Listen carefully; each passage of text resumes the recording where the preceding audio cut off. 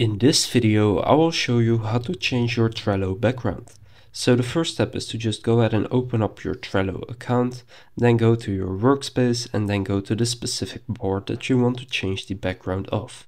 So I've got this board called Marketing Project right here. Now here in this board you can see I have this gradient as a background. Now let's say I want to change this background to a picture that I have saved in my laptop. Now to put this picture that I have in my laptop as my background, all you need to do is click on the three dots in the top right, then click on change background right here.